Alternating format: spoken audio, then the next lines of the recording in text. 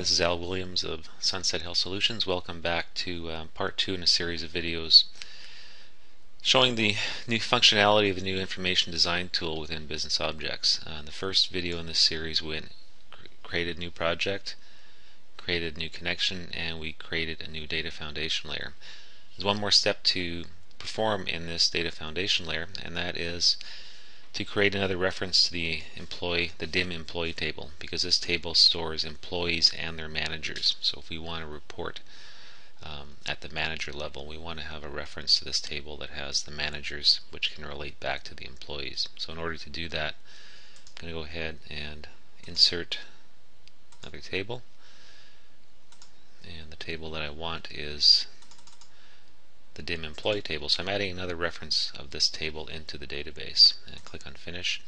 So it recognizes the fact that DIM employee already exists in the data foundation layer, so I'm going to change the alias name to DIM employee manager and click OK. Okay, so now we've got the DIM employee manager table in the data foundation layer, which is a reference to the DIM employee table. I'm just going to move things around a bit here so we can create the join. I'm going to move this table right beside the employee table and get it back up to 100%. Okay, so now I want to join these two tables together. So at this point I have to create a relationship between the parent employee key and the employee key. The next step in the process is to create the relationship between the employees and their managers. So we'll go ahead and create that relationship between the employee key field in the DIM employee manager table and the parent employee key in the DIM employee table. And we'll go ahead and let Business Objects detect the cardinality of that join. Okay, at this point we've created our connection and we've created our data foundation. The next step in the process is to create the business layer. So I'll go ahead, right click on the project, new, and business layer.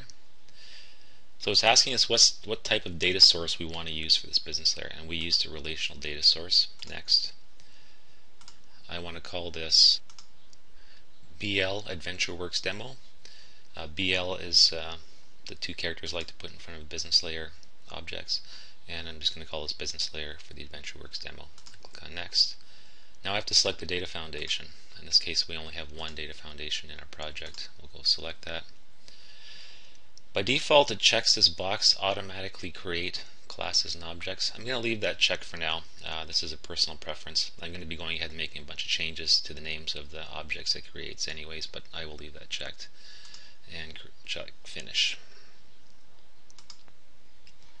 Now we see that the business layer has been created. It's created a number of folders and objects within those folders. I'm going to change things around a bit. So the first thing, I don't need to have the currency keys or any of the key fields showing in the business layer because they're not really necessary for reporting. So I'm going to go ahead and delete all of the key fields in the dimension tables. So now I've removed all the key fields from the dimension tables in the business layer. The next thing that I want to do is I like to have my dimensions and facts stored at a top level folder. So I'm going to go ahead and create a new folder called dimensions.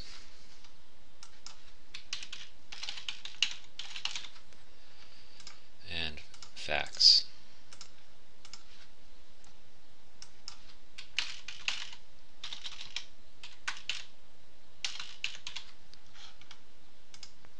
The next thing that I'm going to do, and this is just a personal preference again, I'm going to move all the dimension classes or folders underneath the top level dimensions folder. So I just click and drag it and I drop it right in there.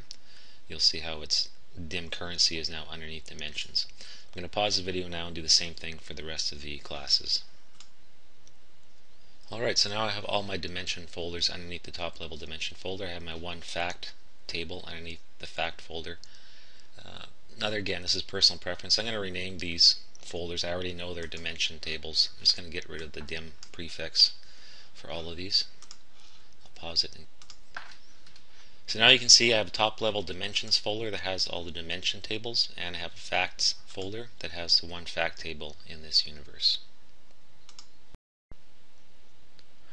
So now we've rearranged our tables. We have all our dimension objects / classes in the dimensions top level folder and the fact table in the reseller sales table. Having a look at the fields in this reseller sales table, I see that everything is set up as a dimension. When you have business objects automatically import the data foundation layer into the business layer, that's what happens. But we have a number of fields in this table that are actually measures that we want to measure. The first field I can see that is a measure is the order quantity. We want to be able to measure the quantity of orders for every product. So I want this dimension to be turned into a measure. So I right click on the object and I click on turn in to measure. So now you see that the icon beside order quantity is a little bit different than the other. So this indicates that order quantity is now a measure. I'm going to pause the video and do the same for all the other fields in reseller sales that should be measures. So now I've converted all of the fields that really should be measures in the facts reseller sales table into measures. And if we have a look at order quantity, for example, it's a measure. Unit price, we want to measure the unit price when we do aggregations. We also want to make sure that we have the aggregation function set. So in this case we want to sum the order quantities, and that'll be the same for all of the measures that we have in this class. Okay, one thing I noticed here is I've called this folder facts. These are really measures. What I've done here is I've taken all of the fields from the reseller sales table that are really dimensions. For example, sales order number. The number of an order isn't something you're going to measure. That's a dimension. So I've created this folder called sales info and added any of the fields from the reseller sales table that are really dimensions.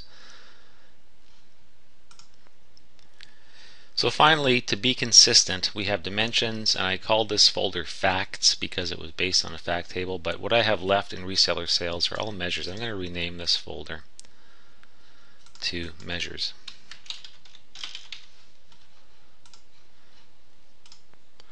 So as mentioned previously, and if you've used previous versions of Business Objects, this will be very obvious to you. The interface in the Information Design tool is much different than the old Designer tool.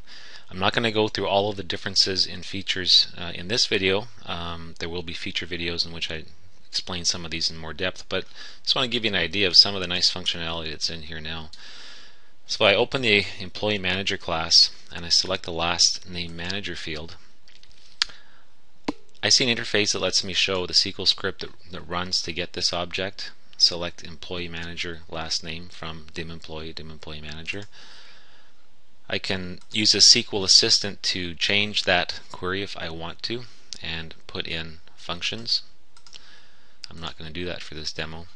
But the one really nice thing that I like is the show values. So I can see all the last name managers in this the underlying table, and I can set the maximum number of rows. I can also filter, which is really nice. I want to see all the names that have ABB. It happens to be just one name. So it's a very easy way to drill down into your data if you're having issues with reports, etc., without having to go into SQL Server Management Studio, whichever query tool that you use for your organization. I've made a couple more changes to the data foundation. If you recall, the fact reseller sales table has 3 date keys: order date, due date, and ship date. And in order for us to be able to report on those 3 date dimensions, we have to have 3 different instances of that date table in the data foundation. So I have an instance called ship date, which is tied to the ship date key, and I have the same for order date and due date. And in the business layer, I've created 3 separate classes. Instead of just the one date dimension class, we now have a class for order date, due date, and ship date.